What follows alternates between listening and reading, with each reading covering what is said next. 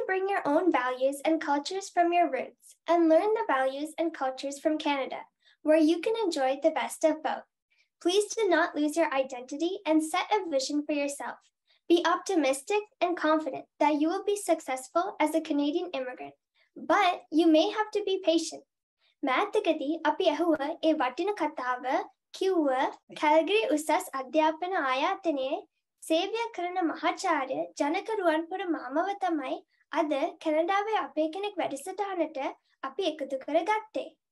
ඔටාවේ ඉන්න අපිට කිලෝමීටර් 2500කටත් වඩා දුරින් නැති ඇල්බර්ටා කියන ප්‍රාන්තයේ ජීවත් වෙන මාමව අද අපි සම්බන්ධ කරගත්තේ Zoom තාක්ෂණය ඔස්සේ. ඉතින් අපිත් එක්ක සම්බන්ධ වෙන මාමව පිළිගන්නම් ආදරෙන්. අයබෝවන් මාමේ. අයබෝවන් දුව. මාමව අපි දැනගත්තේ කොහොමද කියලා දන්නවද? කැනඩාවට පැමිණෙන තම ප්‍රජාවට ධනාත්මක බලපෑමක් ඇති කළ හැකි වටිනාකමකින් වැඩි පුද්ගලයන් ජනතාව විසින් තෝරා ගන්නා සම්මාන වැඩසටහන The Top 25 Canadian Immigrant Award එකට මේ වසරේ සුදුසුකම් ලදා අපේ කෙනෙක් අපේ මාමා. ඉතින් මාමා මං ආසයි ඉස්සෙල්ලම ඒ ගැන කතා කරන්න.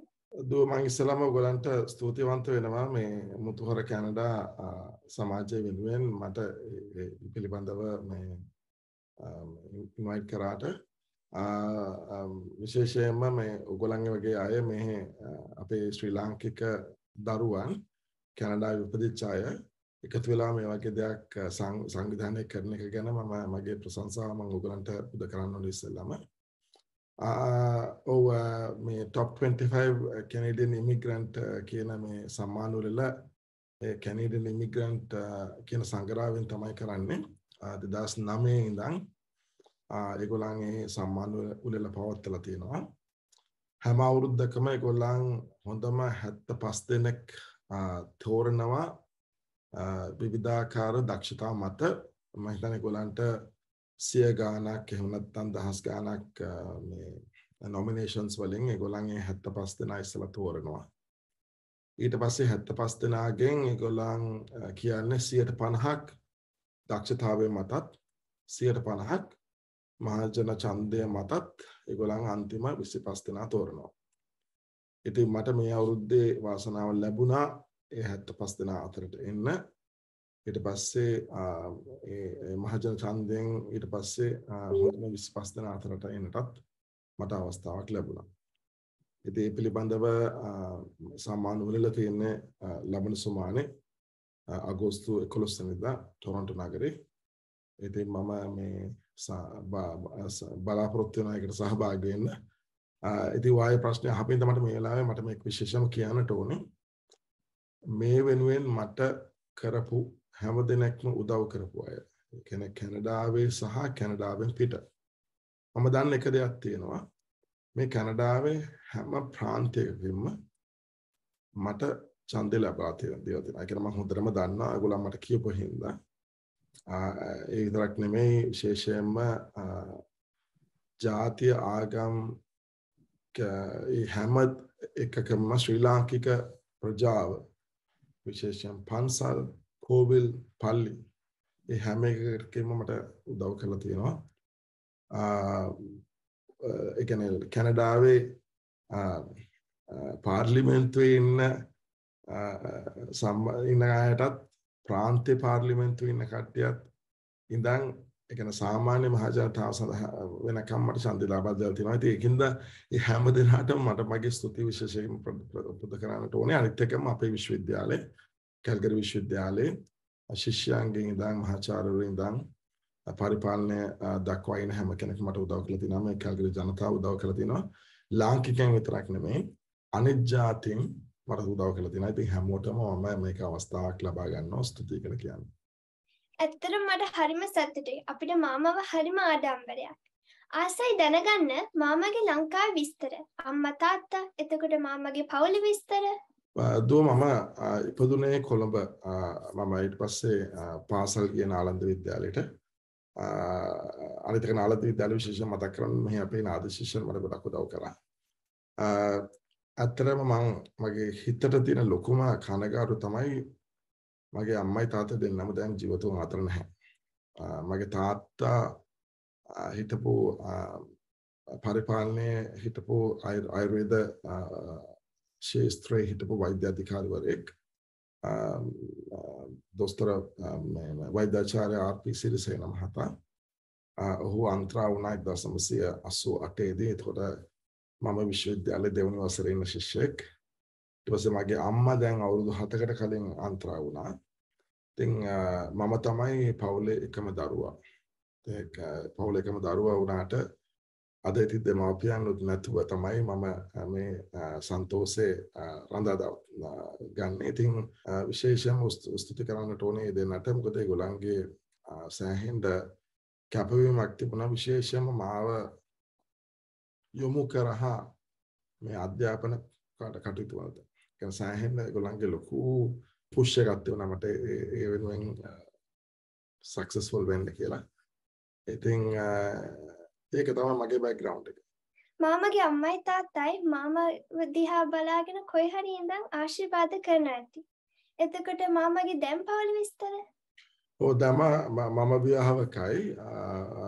මගේ භාර්යාව සෙනානි රුවන්පුර. අපි කැල්ගරි නගරයේ දැන් ජීවත් වෙන අවුරුදු 21ක්. ඒකම මට පුතෙක් ඉන්නවා. ඔහුට දැන් අවුරුදු 20කට කිට්ටු වෙනවා. ඔහු සෙනීරු රුවන්පුර මේ කැල්ගරි විශ්වවිද්‍යාලයේ software engineering program එකේ දැන් දෙවෙනි වසර ඉවර කළා. තුන්වෙනි වසර සඳහා මේ සැප්තැම්බර් වලේ යොමු වෙනවා. ඉතින් අනිත් එක තමයි දුව මේ දැන් මේ මම කැනඩාවට ඇවිල්ලා අවුරුදු 25ක්. ඒක හරීම මේ පුදුම දෙයක්. කියන top 25 එකේ එනකොට මට කැනඩාවට ඇවිල්ලා මම අවුරුදු 25ක්. ඒකෙත් සෑහෙන සම්බන්ධතාවයක් තියෙනවා. මේක මම විශේෂයෙන් මතක් කරනවා. ඒ සරමේක දවසෙත් මට පොඩි විනාඩියක් දෙකක් කතා කරන්න තියෙන වෙලාව මම මේක මතක් කරන්නේ. ඔව් ඒක ඇත්තම මේක ඇත්තටම හරි පුදුමයි. එතකොට මම අධ්‍යාපනය ලැබූ පාසල් උසස් අධ්‍යාපනය ලැබූ ආයතන ගැන මතක් කළොත්? ඔව් මම කියනවා මම අතරම මේ නාලන්ද විද්‍යාලයේ තමයි මගේ වැඩිම කාලයක් මම අධ්‍යාපනය ලැබුවේ. විශේෂයෙන්ම මම ශිෂ්‍යත්වය කරේ එතකොට අපි කියනවා සාමාන්‍ය පෙළ විභාගය කරේ උසස් පෙළ විභාගය කරේ මම නාලන්ද විද්‍යාලයෙන් දැද්දේ. එතනින් මම මොරටුව විශ්වවිද්‍යාලයට සමර්ථය ලැබලා එහි මේ ප්‍රමාණ සමීක්ෂණය කියන පාඨමාලාව තමයි යොමු වුණේ. ඊට පස්සේ මම ඒ විශ්වවිද්‍යාලයේ කතිකාචාර්යවරයෙක් වගේ වැඩ කරා. ඊට පස්සේ 1995 දී මම ඇරිසෝනා ප්‍රාන්ත විද්‍යාලයට ගියා. ඇත්තටම මේ ඒකට කියන්නේ මේ American Fulbright Scholarship එක ලැබිලා මම මගේ පශ්චාත් උපාධිය සඳහා ඇරිසෝනා ප්‍රාන්ත විද්‍යාලයට ගියා. මම එහි කරේ ඉදිකිරීම් කළමනාකාරීත්වය ගැන පශ්චාත් උපාධියක්. ඊට පස්සේ 1997 දී මම කැනඩාවට ආවා ඇල්බර්ටා විශ්වවිද්‍යාලයට. ඒත් ඉදිකිරීම් ඉංජිනේරු සහ කළමනාකාරීත්වය පිළිබඳව ආචාර්ය උපාධියක් කරන්නට. ඒවා තමයි මම ඉගෙනගත් පාසල් සහ විශ්වවිද්‍යාල. මම එතකොට ලංකාවෙන් කැනඩාවට ආවේ? ඒක නම් දුවේ බොහොම මේ අහම්බෙන් සිද්ධ දෙයක්. කියන්නේ මම දැන් ලංකාවෙන් ඇමරිකාවට විශ්වවිද්‍යාලයට ආවේ මේ ශිෂ්‍යත්වයක් ලබාගෙන ඒ අවස්ථාවේ ඉතින් මට අවස්ථාව තිබුණා ඇමරිකාවෙන් අතර වෙන්න මගේ ආචාර්ය උපාධිය කරන්නට. නමුත් මොකක් හෝ වාසනාවකට කියලා මම විශ්වාස කරන්නේ මම කියන්නේ ඇමරිකාවේ මේ ආචාර්ය උපාධියට යොමු කළා ගොඩක් විශ්වවිද්‍යාලවල මම එක ඇප්ලිකේෂන් එකක් දැම්මා කැනඩාවට. ඔය ඇල්බර්ටා විශ්වවිද්‍යාලයට. ඒගොල්ලන් මට දවස් 10ක් හරි සුමාන දෙකක් හරි අතවල මට හරියට මතක නැහැ. මට කතා කරලා ඇහුවා ඇත්තටම මේ ඒ කියන්නේ සීරියස්ලි ඉන්ටරෙස්ටඩ්ද කැනඩාවට එන්න කියලා. මොකද ඒගොල්ලන්ට තිබුණ ප්‍රශ්නේ තමයි මට කතා කරපු එක්කන හරි පුදුමයි ප්‍රශ්නේ. මට කිව්වා ඔයා මේ ලංකාවේ ඉපදිච්ච කෙනෙක්. ඇරිසෝනා වල දැන් ඉන්නේ. ඇරිසෝනා කියලා කියන්නේ සෑහෙන මේ රස්නේ තියෙන ප්‍රාන්තයක්. ඒ කියන්නේ ඇත්තටම මේ නිකන් සෙන්ටිග්‍රේඩ් 48ක් 50ක් විතර වගේ වෙනවා සමහර කාලවලට. right? ඉතින් මං ඒගොල්ලන් හැවුවා මේ ඒගොල්ලන් කිව්වේ එඩ්මන්ටන් කියලා කියන්නේ හරි සීතල පැත්තක්. ඉතින් මං කිව්වා ඉතින් මං හැවුවා මේ පැත්තේ මිනිස්සු ජීවත් වෙනවද කියලා. ඒ පැත්තේ මිනිස්සු ජීවත් වෙනවා. කොහේ පැත්තේ මිනිස්සු ජීවත් වෙනවා නම් මලත් දෙන්න ප්‍රශ්නයක් නෑ නේ. ඒකනේ අපි කාලගුණය දේශගුණය කියන එක ප්‍රශ්නයක් කරගන්න ඕනේ නෑ. ඒ ලාවේ අපි අතර ඇතුණා මම කියන විදිහට ජෙන්ටල්මන්ස් ඇග්‍රීමන්ට්. ඒගොල්ලන් මං ඇහුවා ඔයාට මොනවද කරන්න ඕන? ඊපස්සේ මං කිව්වා මම මේ ලංකාව වගේ රටකින් එන දුප්පත් ළමෙක්. මට නැහැ මට ඇත්තටම මුදල් නැහැ ආචාර උපාධියක් කරන්න. පස්සේ ඒගොල්ලන් මට කිව්වා ඔයාගේ දැන් තියෙන සුසුකම් මත අපිට පුළුවන් කමක් ලැබෙයි ඔයාට ස්කෝලර්ෂිප් එකක් දෙන්න. මං කෝගොල්ලන් මට ස්කෝලර්ෂිප් එකක් දුන්නොත් මං කැනඩාවට එනවා ඕගොල්ලන් විශ්වවිද්‍යාලයට එනවා. මම මේ පොරොන්දු ඒගොල්ලන්ට දුන්නා. ඒගොල්ලන් දීපු පොරොන්දු මට ලබා දුන්නා. මං කැනඩාවට ආවා. මං හිතනවා මං ඔක ගොඩක් තැන්වල කියලා තියෙනවා. මම හිතනවා මගේ ජීවිතේ මම ලබගත්ත ඉතාමත්ම හොඳ තීරණයක්. විශිෂ්ට තීරණයක්. ඉතින් එතනින් තමයි මම කැනඩාවට. නමුත් මම ලංකාවේ ඉන්නකොට කැනඩාවට එන්න කියලා කිසිම බලාපොරොත්තුවක් තිබිච්ච කෙනෙක් නෙවෙයි. දැන් මම මොනවද කරන්න කියලා මුතහර අපි දැනගන්න ආසයි. ඔය ඒක ටිකක් කොම්ප්ලිකේට් පුතේ. දැන් මම ඒක මම ඔයාලට තේරුම් කරලා දෙන්න. දැන් මම අවුරුදු 21ක් කැල්ගරි විශ්වවිද්‍යාලයේ වැඩ කරනවා. අතරම මුලින්ම සහකාර මහාචාර්යවරයෙක් හැටියට ඉඳලා ඊට පස්සේ මහාචාර්යවරයෙක් බවට පත් වෙලා ඒ කාලයක් මම වැඩ කරා මම එක ඉංග්‍රීසියෙන් කියනනම් Canada Research Chair in Project Management Systems කෙනෙක්ට කෙන කැනඩාවේ පර්යේෂණ මහාචාර්යවරයෙක් හැටියට ව්‍යාපෘති කළමනාකරණය සම්බන්ධයෙන් 2013 මම ඇත්තටම තීරණයක් ගත්තා. මොකද මට ඇත්තටම මම පොඩි කාලේ ඉඳන්ම ටිකක් නායකත්වය සහ බාහිර කටයුතු වලට ගොඩක් අබ්බැහි වෙච්ච කෙනෙක්. ඉතින් මට උවමනාව තිබුණා විශ්වවිද්‍යාලේ නායකත්වයේ තනතුරක් ලබාගෙන ඒ පැත්තට පොඩ්ඩක් යොමු වෙන්න. ඉතින් ඒකෙන්ද මම අර පර්යේෂණ අංශයෙන් ටිකක් හොඳට කරගෙන යද්දී මගේ උවමනාවක් තිබුණා මට ඒ පැත්තට යොමු වෙන්න. ඒ වෙලාවේ තමයි මේ අවස්ථාව ලබා ගත්තේ. අතර මේක මේ සිංහලෙන් කියනවා නම් දුවේ ඒක මම කියන අතිරේක උපකුලපතිවරයෙක් හැටියට අන්තර්ජාතික කටයුතු පිළිබඳව. මේ තනතුර මට ලැබුණා 2013. දැන් මම ඒක අවුරුදු 9ක් කරගෙන යනවා. ඒකම දැන් මට තව අතිරේක තනතුරක් තියෙනවා. ඒකත් අතිරේක උපකුලපති පර්යේෂණ කියලා. ගොඩක් වෙලාවට ඒවත් අන්තර්ජාතික වලට සම්බන්ධ ඒවා තමයි ගොඩක් මම කරන්නේ. ඒක මම ඔයාලට පැහැදිලි කරොත් මගේ මූලික කටයුත්ත තමයි වෙනත් රටවල් එක්ක ඒක විශ්වවිද්‍යාලයක් වෙන්නට පුළුවන් ආයතනයක් වෙන්නට පුළුවන් එතකොට තවත් සංවිධානයක් වෙන්නට පුළුවන් ඒ අයත් එක්ක සම්බන්ධතා ඇති කර ගැනීම තමයි මගේ මූලික කටයුතු වෙලා තියෙන්නේ. අපි ඒක කියනවා පාර්ට්නර්ෂිප් ඩෙවලොප්මන්ට් කියලා. ඒකම අපේ විශ්වවිද්‍යාලයේ ඉන්න ශිෂ්‍ය ශිෂ්‍යාවන් ඒගොල්ලන්ට අන්තර්ජාතික කටයුතු පිළිබඳව ඒගොල්ලන්ට පොඩි අධ්‍යයනයක් ලබා ගන්නට ඕන නම් අපි ළමයින් යවනවා වෙනත් රටවල් වලට. කොටිම කිව්වොත් මම වට උදාහරණයක් හැටියට කියන්නම් පහුගිය අවුරුදු ඒ කියන්නේ කොවිඩ් එකට පටන් ගන්න කලින් අවුරුදු 7ක් ඇතුළත අපි කැල්ගරි විශ්වවිද්‍යාලයේ ශිෂ්‍ය ශිෂ්‍යාවන් 8000ක් යවලා තියෙනවා. මම හිතන්නේ 90 countries රටවල් 90කට වගේ විවිධාකාර කටයුතු වලට.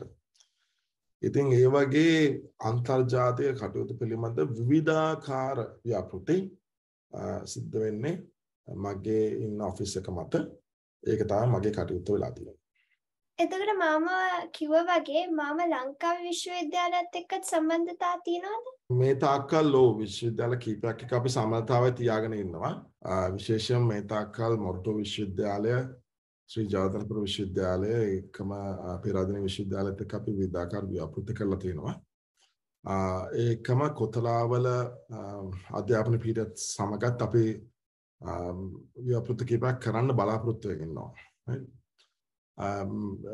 ජූනි මාසේ 9 වෙනිදා මම මේ ජූනි මාසේ 8 වෙනිදා මම මේ ශ්‍රී ලංකාවේ අපේ කැනඩාවේ ඉන්න අපේ ශ්‍රී ලංකාවේ මේ හයි කමිෂනර් මේ හර්ෂ කුමාර නවරත්න මහත්මයා සමග මම ලංකාවේ විශ්වවිද්‍යාල ඔක්කොමත් එක්ක අපි Zoom තාක්ෂණයෙන් මම ඒකම කැනඩා විශ්වවිද්‍යාලවල ඉන්න කීප දෙනෙකුත් අපි ඒකට සම්බන්ධ කරගත්තා. ඒ වෙලාවේ අපි ඒගොල්ලන්ට අවස්ථාව ලබා දුන්නා ලංකා විශ්වවිද්‍යාලයට කියන්න කියලා ඒගොල්ලන් මොන වගේ සම්බන්ධතාවද කැනඩාවත් එක්ක කරන්න කැමති කියලා. ඉතින් දැන් මම දන්නවා මේ දවස්වල ඒගොල්ලන් ඒ ගැන මේ ප්‍රොපෝසල් එකක් ලියාගෙන යනවා හැම විශ්වවිද්‍යාල වලින්ම. අපි බලාපොරොත්තු වෙනවා ඊළඟ මම හිතන්නේ මාසයක් දෙකක් වගේ ඇතුළත අපිට ප්‍රොපෝසල් එක ලැබෙයි කියලා. එතකොට ඒක දැන් මේක මගේ විශ්වවිද්‍යාලයට විතරක් සීමා වෙන්නේ නැහැ. එතකොට අනිත් කැනඩාවේ ඉන්න අනිත් විශ්වවිද්‍යාලත් එක්ක අපිට පුළුවන් තරම් ලංකාවත් එක්ක ගොඩක් ව්‍යාපෘති කරන්න අපි බලාපොරොත්තු වෙනවා මේ තුලින්. නමුත් ඒවා කරන්න අවස්ථාව ලැබුණේ දැන් අර මම කරන වගේ රස්සාවක් කරන හින්දා.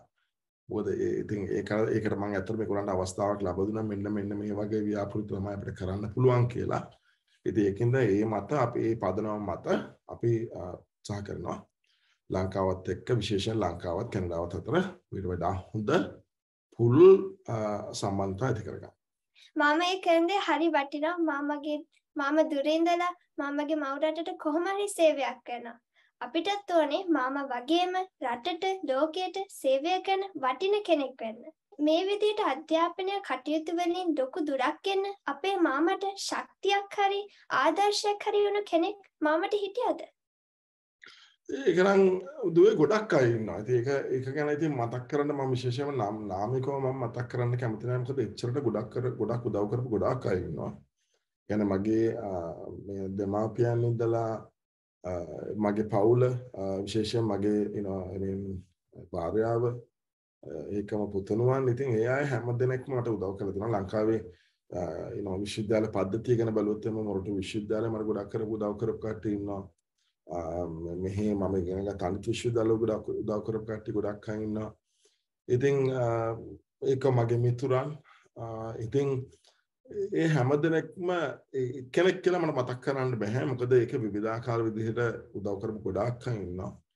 ඉතින් අපිට පුළුවන්කමක් ලැබෙන්නට ඕනේ මේ උදව් කියන ඒවා ගන්නකොටත් අපිට අර මම අර වා පටන් ගත්ත මේ ස්ටේට්මන්ට් එක මම අර කියලානේ ගොඩක් වෙලාවට අපිට පේෂන්ස් කියන එක තියෙන්න ඕනේ. ඉවසීම කියන එක තියෙන්න ඕනේ. දැන් උදව්වක් වුණත් අපි ගන්නකොට අපි ඒක තෝරලා බේරලා අපි උදව් හරි විදිහට පාවිච්චි කරන්න තේරුම් ගන්නට ඕනේ. right? ඉතින් ඒකින්ද මම හිතන්නේ මම විශේෂයෙන්ම ස්තුති කරන්නට ඕනේ මම ඉන්න දැන් තැන මම හිතපු තැනත් එක හිතනකොට ඒ තාක් මට මේ ගමන එන්න උදව් කරපු හැම දෙනාටම මම මගේ කෘතඥතාවය සහ ස්තුතිය පුද කරන්න කැමතියි. පුංචි අපි හැමෝම මාමලා වගේ වටින අයගෙන් වටින දේවල් උපදෙස් අධ්‍යාපනය සම්බන්ධයෙන් ජීවිතය සම්බන්ධයෙන් දැනගන්න හරිම ආසයි. ඒ හන්දම මට ඕනේ මාමගෙන් අහන්න මාම කොහොමද මාමගේ ඉගෙනීමේ කටයුතු වීදිමත් විදියට කළේ? දුව ඒක මං හිතන්නේ විශේෂයෙන්ම ලංකාවේ අපි ඉගෙන ගැනීමේදී විශේෂයෙන්ම කොයි පාසලකට ගියා right ඒ කියන්නේ මම ගිය පාසල මට ගොඩක් උදව් කරා. නමුත් අපේ තමන්ට හැකියාව තියෙන්නට ඕනේ. අර මම කියන අපි කාර්යයක් කෙලවනවා නම් ඩ්‍රයිවර් වගේ. You have to be your own driver. You have to drive your car, right? නමුත් ලංකාවේ තියෙන විශේෂම දේ තමයි අපේ දෙමාපියන්ගෙන් තියෙන සහයෝගය සහ උනන්දු කිරීම. ඒක විශේෂයෙන්ම මම ගොඩාක්ම මේ ගෞරව කරනවා. මොකද ලංකාවේ දෙමාපියෝ ඒ ළමයින්ට අධ්‍යාපනයේ ඉහළටම යන ගොඩක් උදව් කරනවා. හැබැයි සමහර දෙමාපියෝ ඒක ගොඩාක් වැඩිපුරත් එක්ක කරනවා. ඒතකොට ළමයින්ට ඒක එපා වෙනවා. right ඒකින්ද අපි උත්සාහ කරනවා ඒක ප්‍රමාණවත් විදිහට කරන්න. right අර quality versus quantity කියලා අපි කතා කරන හැම වෙලාවෙම ප්‍රමිතිය කියන එක විශේෂයෙන් තියෙනවා. ඒ ළමයෙකුට උනත් වෙලාව ලබා දෙන්න ඕනේ අධ්‍යාපනයත් සමග අනිත් දේවලුත් කරන්න. right දැන් ඔය කරන කටයුත්තත් ඒ වගේ දෙයක්. බාහිර කටයුතු වගේ දේවල් ඔයා කරන්න ඕනේ අධ්‍යාපනයට අමතරව. right දෙවෙනි එක තමයි අපිට සලස්මක් තියෙනවා. මම විශේෂයෙන්ම ඔයා මගේ අනිත් කතා හරි මගේ ආටිකල්ස් හරි මොන හරි දැක්කොත් මම ගොඩක්ම කතා කරන දෙයක් තමයි මේ සැලසුම් කිරීම. කියන්නේ තමන්ට දක්මක් කියන එකක් තියෙනට ඕනේ. තමන්ට ඉලක්ක කියනවා තියෙනට ඕනේ. තමන් ඒකට සැලසුම් කරන්න. right ඒක ඊටාම අවශ්‍යයි. ඉතින් මම හිතනවා මම පොඩි කාලේ ඉඳන් ඒකට යොමු වෙච්ච කෙනෙක්. හැබැයි මම විශ්වාස කරනවා මගේ පියාගෙන් මට දැනෙච්ච දෙයක් තමයි මොකද එයා කටයුතු කරපු විදිහ දැකලා මට මට ඇත්තටම මේකේ අර නායකත්වයේ පිළිබඳ පොඩ්ඩක් වැඩිපුර මම ඒක ගැන යොමු වුණා. right අර ගෙදරින් ලැබෙන දේවල්. ඉතින් ඒවා Tamanට පුළුවන් වෙනට ඕනේ Taman කරුණාකරිතය කරගෙන Taman යන ඉලක්කවලට Taman යන සැලසුම් වලට ඒව සම්බන්ධ කරගෙන ඒක ගුණාත්මක විදිහට ගෙනියන්න.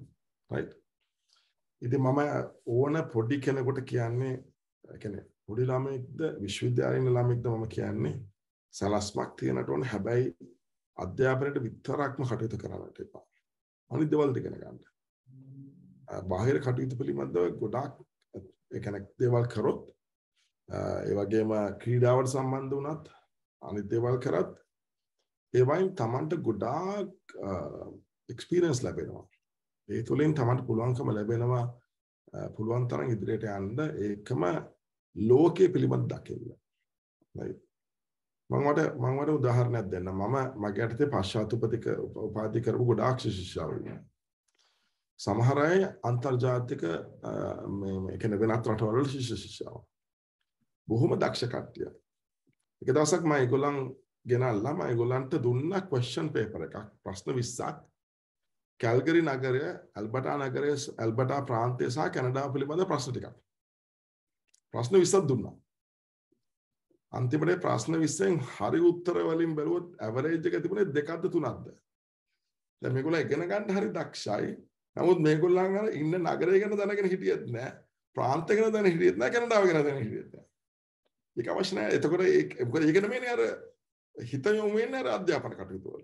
right නමුත් අර අපි ලෝකය ගැන දකින්නට ඕනේ. අපි වටපිටාව ගැන දකින්නට ඕනේ. අපි පොත්පත් කියවන්නට ඕනේ. right දැන් අන්තර්ජාලය පිළිබඳව වුණත් අපිට ගොඩක් දේවල් දැනගන්නට පුළුවන්කම තියෙනවා. right ඉතින් ඒකින්ද අර try to be an all rounder කියන මැසේජ් එක මම මේ ඔයාලට කියන්න උත්සාහ කරා. right අපි හැම වෙලාවෙම උත්සාහ කරන්න ඕන තමන්ගේ අධ්‍යාපන කටයුතු හොඳින් කරන අතරේ අනිත් ඒවාට කරන්න විශේෂයෙන්ම මගේ සාර්ථකත්වයේ එක කොටසක් තමයි මල්ටි ටාස්කින් කියන එක. බහුකාර්යයන් පිළිබඳව මම ගොඩාක් දේවල් කරලා තිනවා. ඉතින් ඒක මම ඒක මැසේජ් එක දෙන්න කැමතියි මේ යං ජෙනරේෂන් එකට.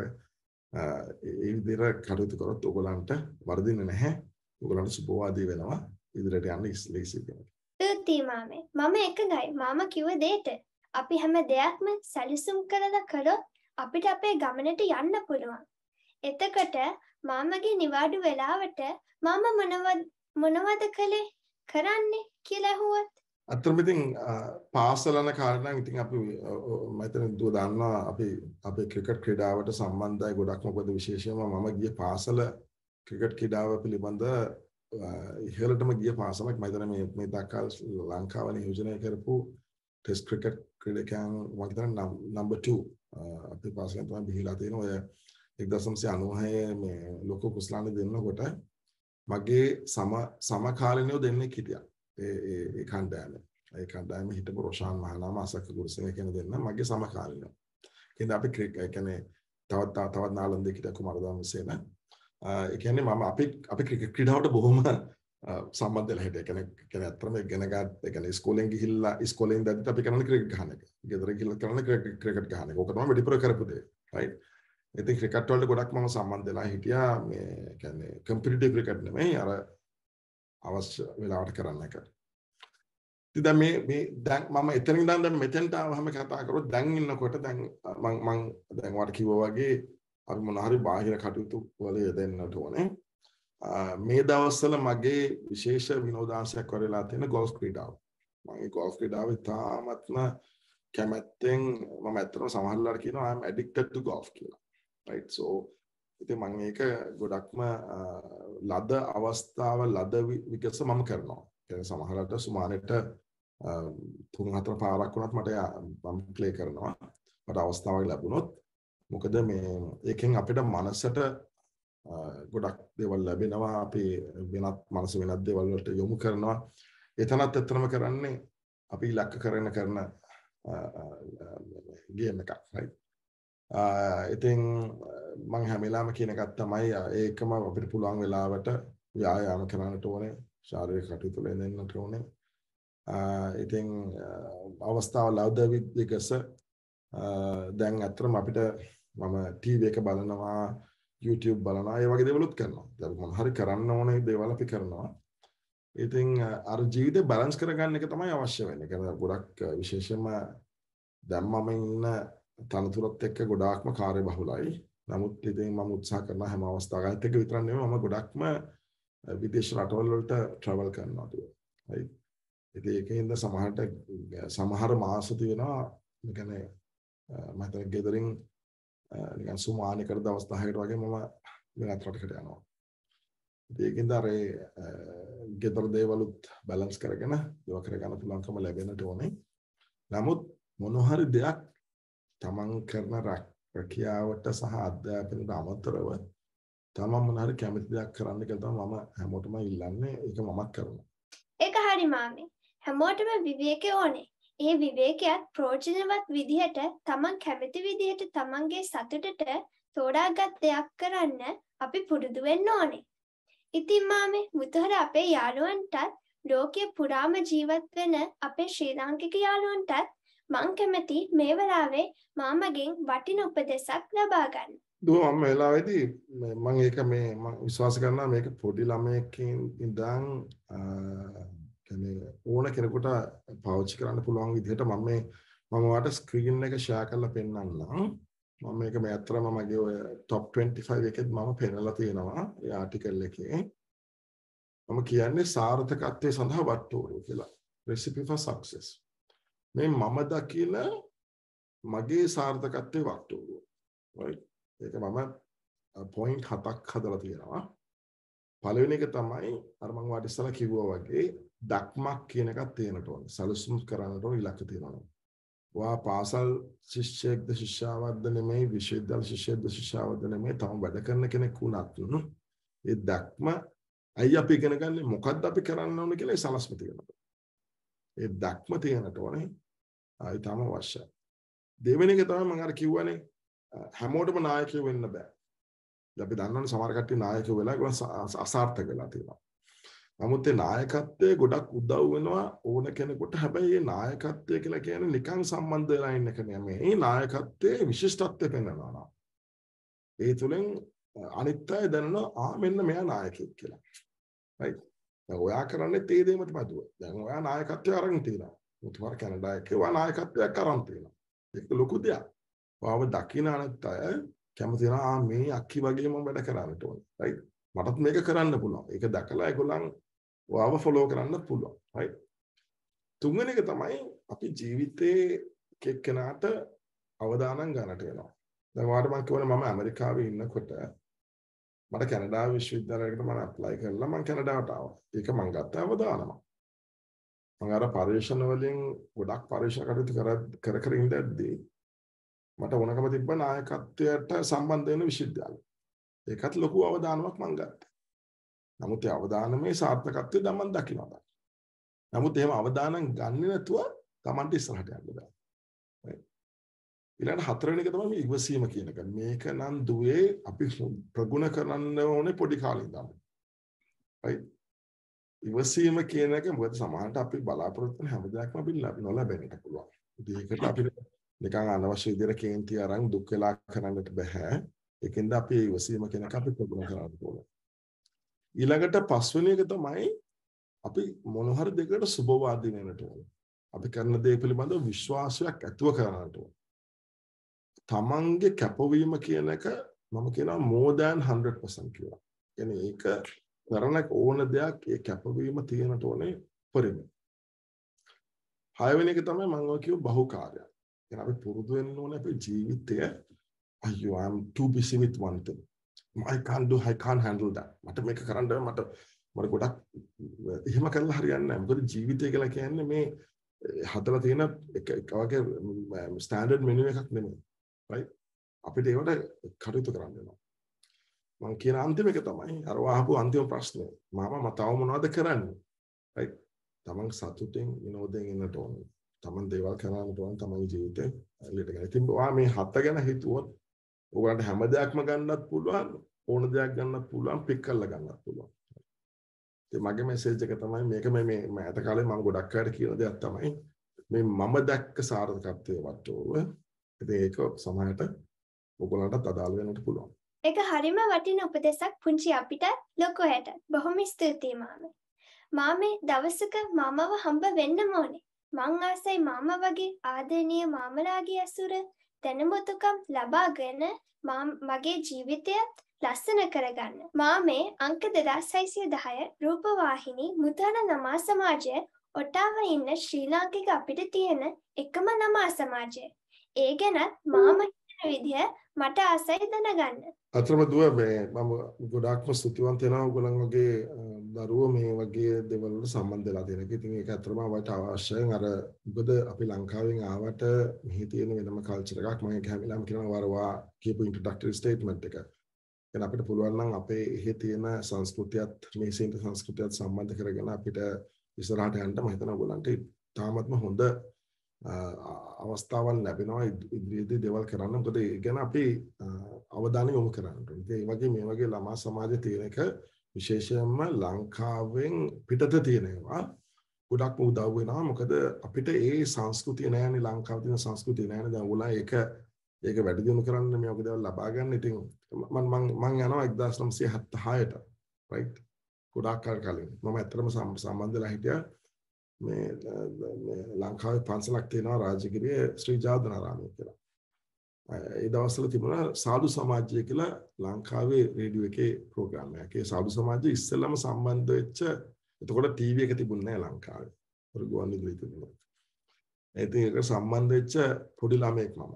ඒක සම්බන්ධ සාදු සමාජය. ඉතින් මම දන්නවා සමහර දේවල් මට තාම මගේ මතකයේ තියෙන සමහර දේවල් අපි කතා කරපු දේවල්. අපේ නායක හමුවත් එක්ක කතා කරපු දේවල්. ඒ වගේ අපි ලංකාවේ ඉන්නකොට කරන දේවල්. ලංකාවේ ගොඩක් දේවල් තියෙනවා වගේ. ඉතින් අපි ලංකාවෙන් බැහැරව ඔයගොල්ලන් මේ ඔටාවා නගරේ ඉඳන් මේ කරන දේ අතරම ඉතාමත්ම හොඳ දෙයක්. මම ඔයගොල්ලන්ට මේ ස්තුති කරනවා. ආශිර්වාද කරනවා. තවදුරටත් ඒ වගේ දේවල් කරලා ඔටාවා විතරක් නෙමෙයි ඒක අතරම මම හිතනවා මුළු කැනඩාවේ අනිත් නගර වලටත් යන්නට ඕනේ කියලා. මොකද ටොරන්ටෝ, වැන්කූවර්, ඒ වගේම කැල්ගරි, එඩ්මන්ටන්, විනිපෙග් මේ ගොඩක් තැන්වල අපේ ශ්‍රී ලාංකික දරුවෝ ඉන්නවා.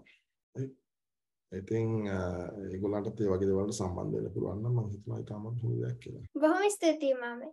ඇත්තටම අපේ මුතුහර ළමා සමාජය ඔටාවා තිබ්බට අපිට යාළුවෝ ඉන්නවා ඇමරිකාවෙන්, ටොරන්ටෝ වලින්, ඇල්බර්ටා වලින්වත් යාළුවෙක් ඉන්නවා. ඉතින් මාමේ මාමගේ සියලුම කටයුතු සාර්ථක වෙන පුංචි මම හදවතින්ම අපේ අංක 2610 මුතුහර ළමා සමාජය වෙනුවෙන් ප්‍රාර්ථනා කරනවා.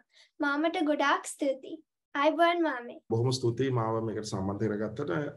අපි කවදාද දවසක හම්බ වෙමු. එතකන් ඔයගලන්ට මම ආශිර්වාද කරනවා. එහෙනම් අයබෝන්.